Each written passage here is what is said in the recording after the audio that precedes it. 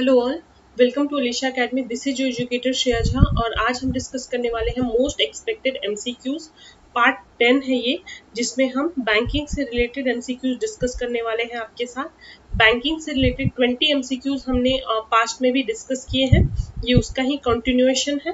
तो चलिए स्टार्ट करते हैं फर्स्ट क्वेश्चन से। पहला क्वेश्चन है, after recommendation of which of the following committees universal banking got properly conceptualized in India।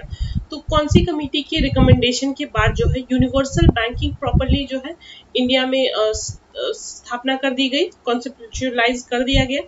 Padmanabhan committee, RH. Khan committee, first Narasimhan committee. आपको पता है नरसिम्हन कमिटी 2 है, बहुत ही फेमस कमिटीज है। और अगर आपने दोनों कमिटीज अभी तक नहीं पढ़ी है तो इसी चैनल पे जो है आपको मिल जाएगा प्लेलिस्ट में नरसिम्हन कमिटी, वहां जाकर के जरूर पढ़ ले, बहुत ही अच्छे से एक्सप्लेन किया गया है। तो इसका जो आंसर है वो है RH. Khan committee. Next question, which among the following is not a subsidiary of RBI.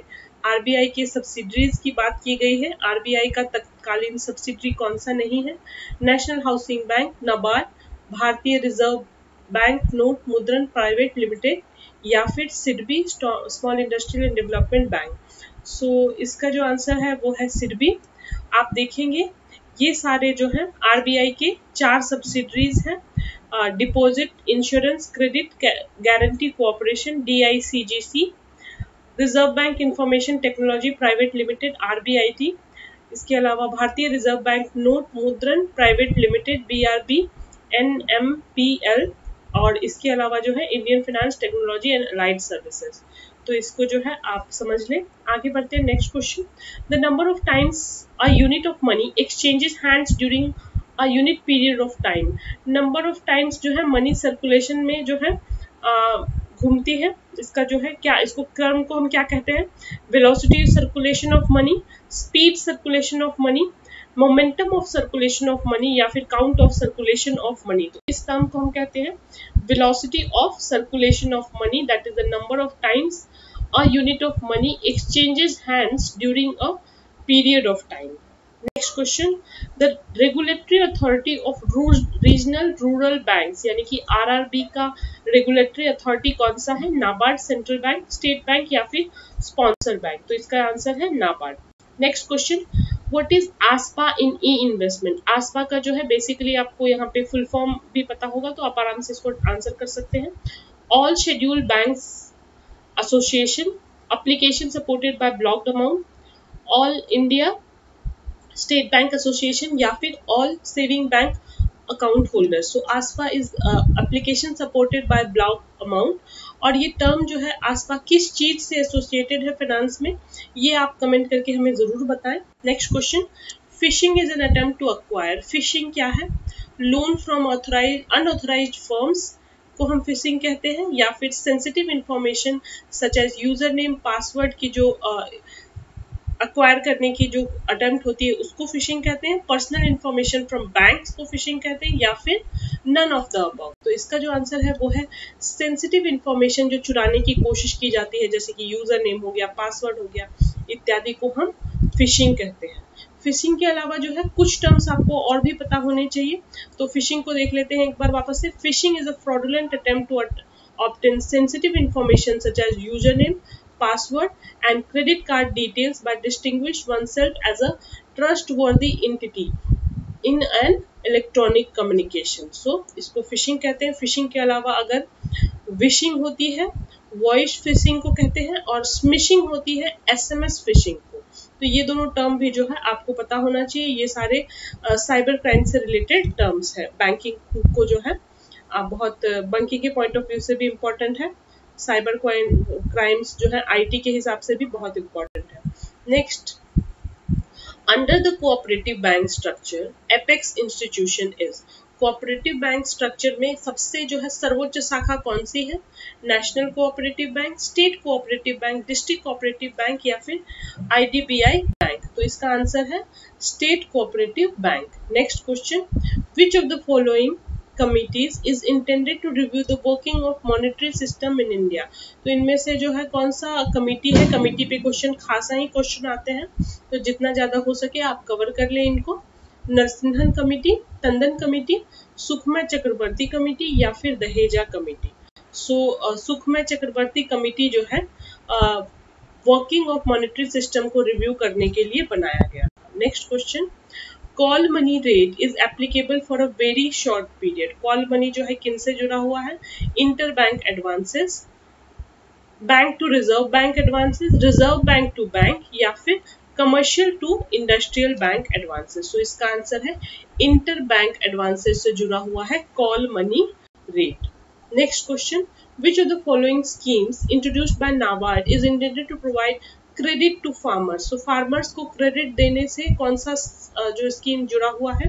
Rural infrastructure development fund, किसान क्रेडिट कार्ड, माइक्रो फाइनेंस या फिर cooperative development fund. So the right answer is किसान credit card. Next question, bad loans in banking terminology, banking terminology को जो है bad loans को क्या कहते हैं बैंकिंग टर्मिनोलॉजी में? बीपीओस, प्राइम एसेट, एनपीएस या फिर सीबीएस। तो यहाँ पे जो अगर आपको फुल फॉर्म इन सारे का पता है तो आराम से आप इस क्वेश्चन को आंसर कर सकते हैं। एनपीएस यानी कि नॉन परफॉर्मिंग एसेट को बैंकिंग टर्मिनोलॉजीज में जो है बैड लोन्स के नाम से जानते हैं।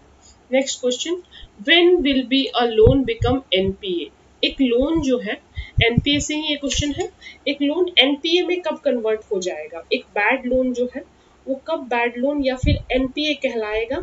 तो ये इसका जो ऑप्शंस है, interest on loan instalment over due for more than 90 days, क्या उनके जो इंटरेस्ट और लोन इंस्टॉलमेंट जो है 90 दिन से ज्यादा जो ऊपर हो चुके हैं और उनको चुकता नहीं किए गए हैं, या फिर account holder account is out of order for more than 90 days in case of overdraft or cash credit, bill remains overdue for more than 90 days या फिर all of the above। तो इसका जो आंसर है वो है all of the above। इनमें से कोई सा भी सिनेरियो हो इसको जो है हम बैड लोन्स या फिर एनपीए की कैटेगरी में रखेंगे। Next, audit adopted by banking company is, banking company द्वारा जो ऑडिट करवाया जाता है वो कैसा ऑडिट है?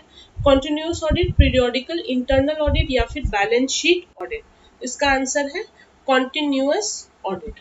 Next question, which of the following is not banking related term? इनमें से कौन सा टर्म जो है बैंकिंग से संबंधित नहीं है? एसएमई फाइनेंस, इक्विनॉक्स, ओवरड्राफ्ट या फिर सैंक्शनिंग अथॉरिटी। तो right answer is equinox. Equinox जो है ज्योग्राफी का टर्म है, यहाँ पर बैंकिंग में इसका कोई भी सिग्निफिकेंस नहीं है। Next question, land development banks are part of, land development bank किनका हिस्सा है? कमर्शियल बैंक, आईडीबीआई, एफसीआई या फिर cooperative credit structure. So right answer is cooperative credit structure. Next question, in India which bank was the first to introduce bond with floating rate for retail investors? कौन सा ऐसा पहला भारतीय bank था जिन्होंने floating rate introduce किया गया था रिटेल यानी कि छोटे छोटे इंडिविजुअल इन्वेस्टर्स के लिए फ्लोटिंग रेट स्कीम्स लाए थे? Bank of Baroda, United commercial bank, Punjab national bank या फिर state bank of India. Right answer is state bank of India. Next question, merchant banker does not offer services regard to, merchant banker जो होता है इनमें से कौन सा सर्विस नहीं ऑफर करता है? Project appraisal, capital issue, project preparation या फिर subscription to equity share. So right answer is project preparation. ऐसी कोई भी सुविधा मर्चेंट बैंकिंग नहीं देता है। तो ये जो है आप ऑप्शन देख के भी आप इसको समझ सकते हैं। नेक्स्ट इज अगेन ईयर वाला क्वेश्चन है, ये काफी इंपॉर्टेंट क्वेश्चन है। ऐसे क्वेश्चंस आपको एक ना एक एग्जाम में आने ही आने हैं, तो जितने ज्यादा हो सके आप कवर कर ले।